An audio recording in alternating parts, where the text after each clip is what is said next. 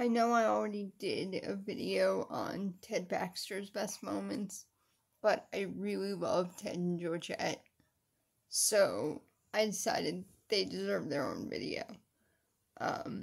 We see them meet in Rhoda Morgenstern, Minneapolis to New York, where Rhoda's planning to move back to New York City, and Mary throws a going away party, and she invites a coworker of Rhoda's who turns out to be Georgette, and she also invites her friends from WJM, and so that's how Ted and Georgette kind of run into each other. And I think for Georgette, it's love at first sight. Like, she knows, like, right away she's going to marry him.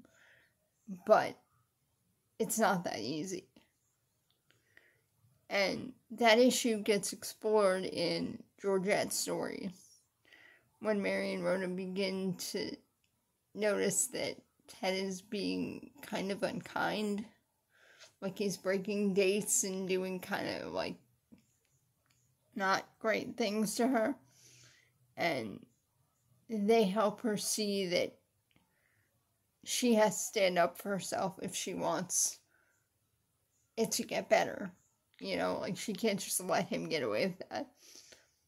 And then in Almost a Nun's story, Georgette finally gets fed up with him, and she almost joins a convent.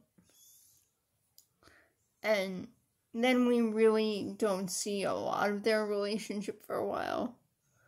But then in Marriage Minneapolis style, Ted begins to think about marrying her, but he's not really sure if he can actually go through with it. But, of course, they do end up getting married, you know, like a year later. And they have 2 children. And I guess what I love about their relationship is that Ted starts out very, like, self-involved and not really caring about anyone else. But once he and Georgette get together, he slowly begins to realize that he has to have some regard for her feelings, and, like, that journey is just so adorable, and Georgette is, like, perfect for him. And, like, that's basically my thoughts on the subject. You know, as always, let me know in the comments below if you have suggestions. I'll include my Twitter in the description.